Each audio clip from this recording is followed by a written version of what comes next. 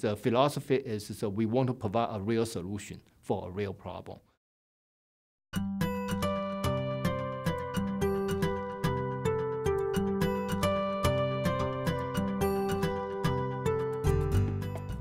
The company got started basically with the first three founders getting together. One day I have lunch with King, and I was asking King, hey King, what are you up to?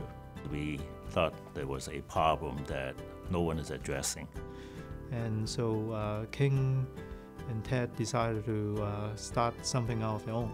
The original 6 guys, and then when you grow to the 10 guys, it's with a very small office space. It's really you can see eye to eye every day. So then I go further with King. Hey, so what's your plan in building it? And he goes, well, I'm looking for some people and resources, and We shipped our very first prototype to a major customer in November 2004.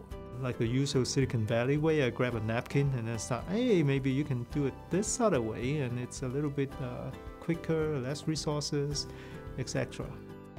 And then in May of 2005, we introduced the product in Las Vegas. King approached me and he says, hey, can you help us to build this? Your idea that that one day, that day you draw on the napkin, turns out to be we think it's a feasible idea. So I go, okay, well, I'll help you out because I got free time anyway. I'm the last founder who joined the team. First of all, we have 110 people right now, but frankly speaking, 24 months ago, we have less than 30 people. When we were starting the company, gigabit data links were becoming very, very ubiquitous. We started penetrated the Asia Pacific market back in 2006 already, and we opened up the European market in 2007. And we know we needed to be able to monitor those links, otherwise, the tools wouldn't be able to get to the data, right? So that's how the name Gigamon kind of came from.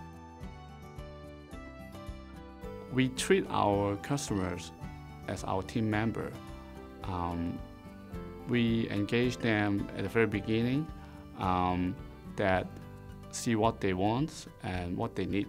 Oh, customer is everything. I always believe that when you sell a product to a customer, the customer is always going to have only one thing in mind, right? Does it work? So ever since day one, if there is any tiny issue coming back from the deployment, we will try to make sure that they get a patch or they get a fix within a few days. We're getting a lot of momentum, both in the business side and also we're getting a lot of good people. So with such a great team, and with our goal being able to secure your network and monitoring it, there's a lot of possibilities. The company itself has grown a lot, and it's really exciting. We have a lot of openings, by the way, especially on the engineering teams. We want to elevate the company to the next level, and we just don't want to be satisfied to what we have today. The feeling is like seeing the blue sky in the sunny days of California. The future is so bright, you need to put your sunglasses.